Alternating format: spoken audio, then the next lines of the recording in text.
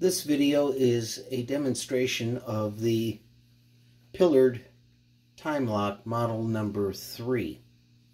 Right now the time lock is fully unwound, and the time lock has several safety provisions to prevent it from being armed if the time lock does not have sufficient amount of winding on the movements. The first thing I wanted to note is this little piece here, and you can see that the detent here is keeping this open and unlocked, and that of course allows the bolt work to pass through the lock. In this position, with it fully unwound, you are unable to actually arm the time lock. And again, because I have all of this area here removed, this would normally slide upward with the door attached. And that door is actually here and would be set like so. And this would then slide in this slot. But for demonstration purposes, we have this open.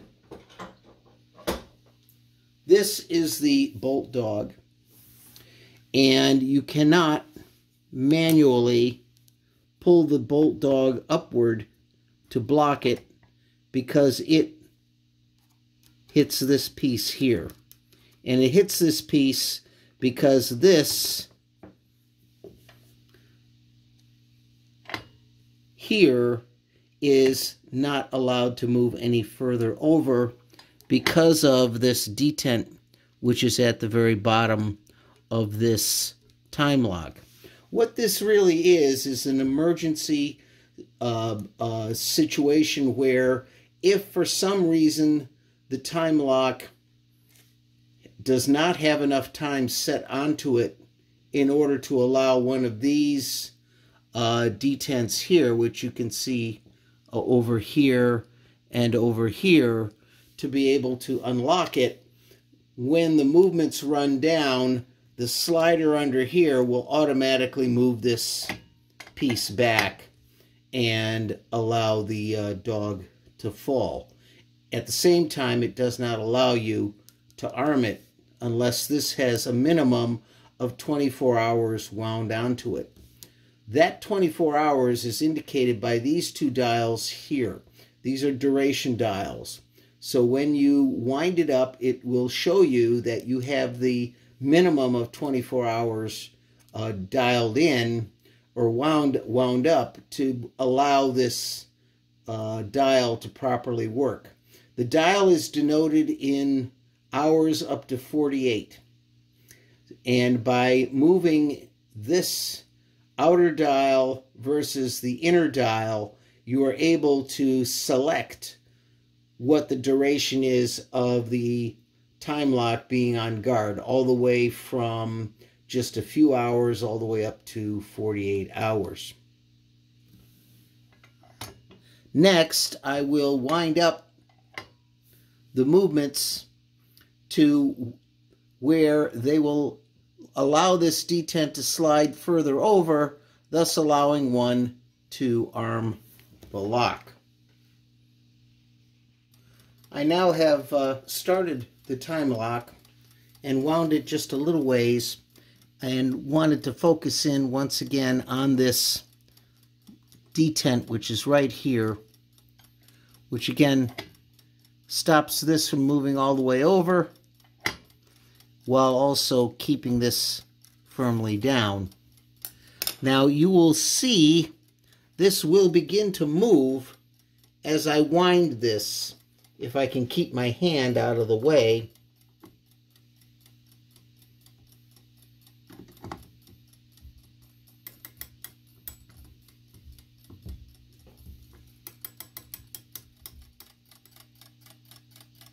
You can now see, after I've wound these movements sufficiently, that this small detent here has moved all the way from here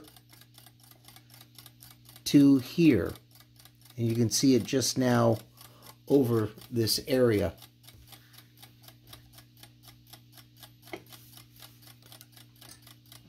And if one unlocks this, you can move this over, and you can now see exactly where this detent is here versus where it was over here.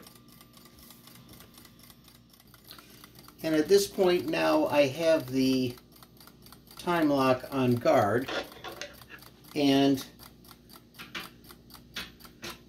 by turning this knob here, I can engage one of the two detents that are on this dial. There's an outer dial that denotes 1 through 48 hours, and an inner dial that can be moved by pulling this upward and moving the inner dial. That has this detent here and this one here. So if you move them both together to where they overlap, you get a maximum of 48 hours. And then by having them spaced apart, you can then choose any number of hours that you like for the time lock to operate. So again, just pretending that this is moving with these time locks moving this dial, which of course they're connected to, you then move this forward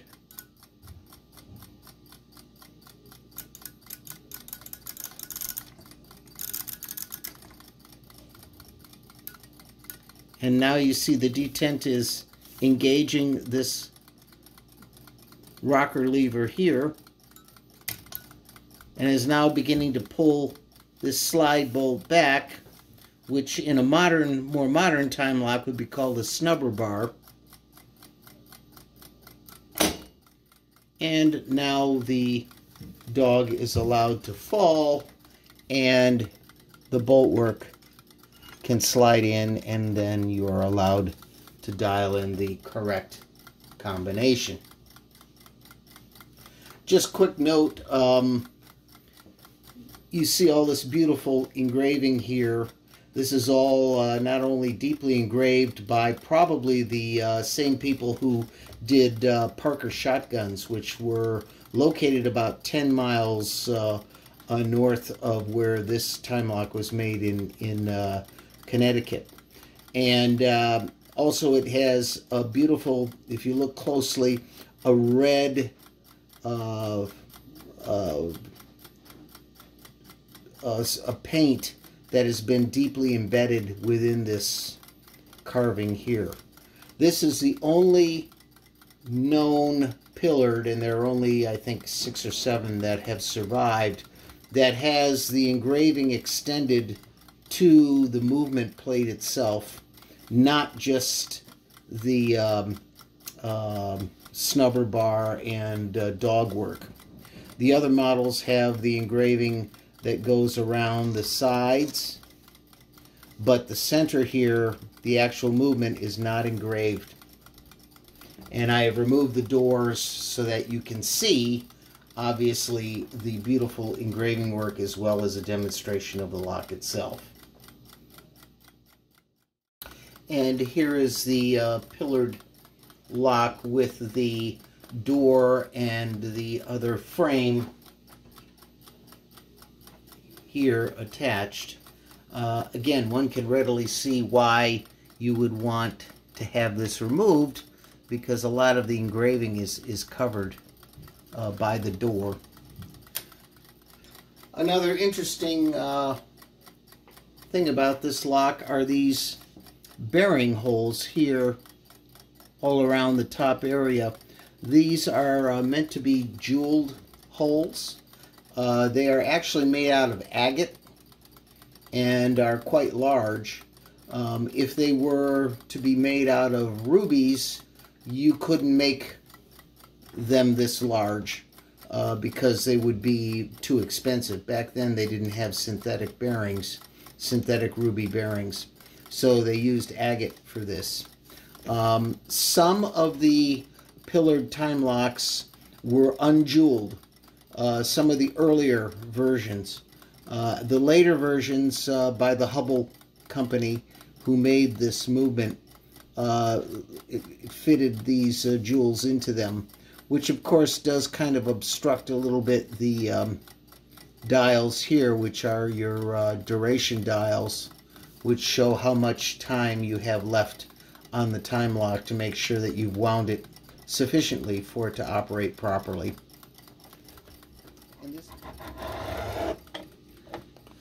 Another thing to notice on this are these interesting winding handles, which can be disengaged by pulling them outward so they don't do anything. And then you can actually wind the time lock by simply turning these counterclockwise to wind it without ever even having to open the door. So if you have your main dial already set, you just simply can keep this wound. This time lock, by the way, a couple of examples. I have another that actually has imprinted on this area here. It says wind every day. So it really was meant to never run all the way down. It was meant to keep running 24/7. And this concludes the demonstration video of the 1875 pillared number 3, model number 3 time lock.